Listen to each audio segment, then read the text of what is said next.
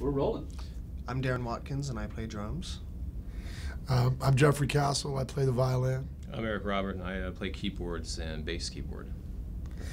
And yeah, a lot of people wonder, like, well, they ask me what kind of music we do, and it's a good question because really we cover this huge range of music, everything from almost classical sounding stuff where I'm playing solo to full on like acid rock. And part of what's fun about the show is because we're in a theater setting, we get to take people on this journey that covers all of these different styles.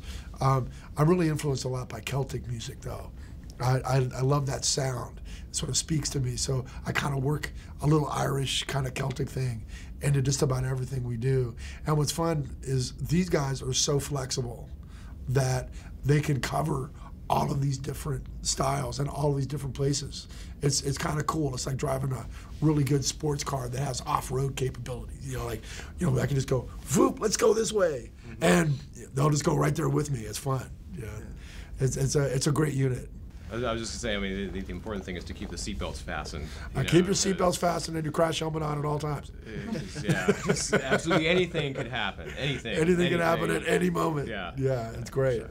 It's fun. Playing the Triple Door Theater is the Cadillac ride for musicians.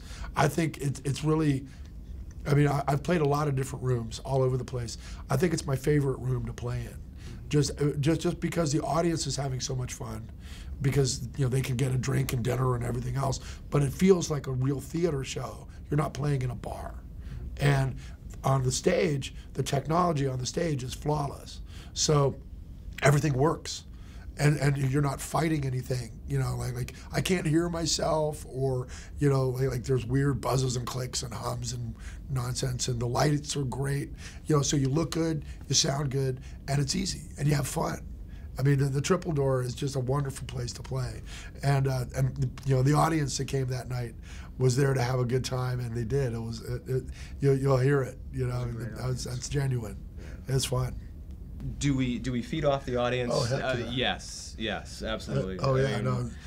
That's why, and you were saying about the Triple Door. The Triple Door again is ideal because it's just like it's the perfect space where you're really interacting with the audience, and it's just a sweet experience. It certainly was for me. Yeah, it certainly was for me. Absolutely, yeah. Once you feel that love coming at you from the crowd, you just take that love and put it right back out again, and it just builds all night. It's it's great. It's a fun experience. Okay. Well, what does the future hold? I think the future for us really is wide open. It could go anywhere. I mean, who knows? I mean, the phone rings, and next minute we're on tour in Europe. You don't know. You don't know where the future is going to take you. All I know is that I think the future is looking pretty bright, and I think we're going to find a really receptive world out there for what we do, because it's so unique, but it's also so accessible. I think that people respond from the heart instantly when we do what we do. And just because nobody's really done anything quite like this before doesn't mean that people aren't going to latch onto it immediately. So yeah, I think the future looks really bright, onward and upward. Where do you get your inspiration, Darin? Where do I start? Corona? Yeah. I'm inspired by a lot of stuff. Musically, I don't know. A lot of stuff. How about you? Oh man, I'm kind of the same way, because it's like from so many different sources, from jazz initially, to soul and R&B, that classic soul R&B. I love that. And then doing the left-hand bass thing, a lot of that is I draw a lot of inspiration from R&B, kind of the newer hip-hop sort of R&B, kind of that cool groove. I really enjoy it all. I really do. and now Celtic music, which I never thought I'd ever be playing. Celtic rock? What do we call this? Celtic something? Well, that's what I love about these guys, is that they don't really know anything about Celtic music, which is perfect.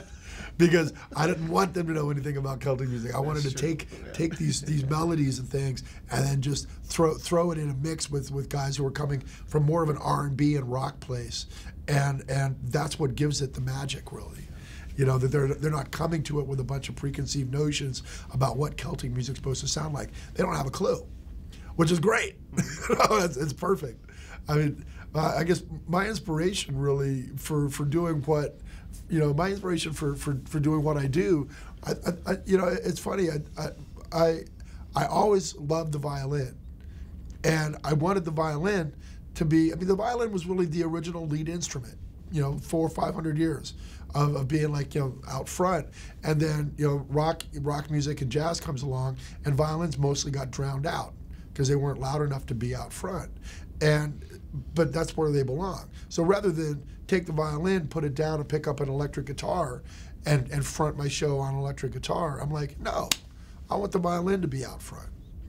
And that's really my inspiration, is to try to change everybody's mind about what the role of a violin is. I don't want to be standing over in the dark, over on the side, while some guy with a guitar and a 10-gallon hat is out front. Like, no, the violin's out front. It's the original lead instrument. I'm putting it back where it belongs. People ask me who my influences are, and they expect to get some kind of litany of violin players. No. Very few of my influences were really violin players at all. I'm a huge influence, and it comes out at the end of the show, was Jimi Hendrix. I remember listening to that when I was a kid and just being so blown away, not necessarily just because he was so loud or the clothes or whatever. It was the passion that he played with that came right through in the music.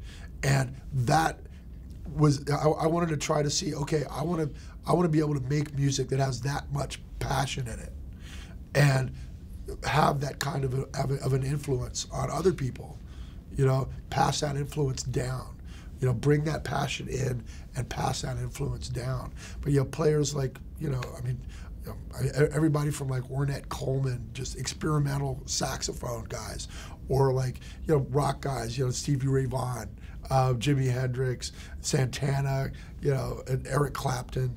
I mean, these are the people I grew up listening to. The Beatles, John Lennon, all of these folks really spoke to me, and they all had one thing in common. They all played with a real passion and a real focus on the music. That they were in service to the music, really. It wasn't about, look at me, I'm a star. It was more like, I'm in service to the music, and I bring every ounce of passion and effort that I've got to make that music as passionate and as full as it can be. Yeah. Should we all do it? That's all I do. Like, okay. Oh man, all right, that's so cheesy. No, we can't do that. No, we can't. You have to embrace the cheese. Embrace the cheese. Embrace the cheese. I've got to find my cheese. Find my cheese. It's really important to embrace your inner cheese. Actually, go ahead right into the lens there. Go ahead. What? Go ahead. Do that. Do your sign off right into the lens here. All right. Hey, we'll see you guys at the next show. Yeah. All right. Embrace the cheese. Embrace the cheese.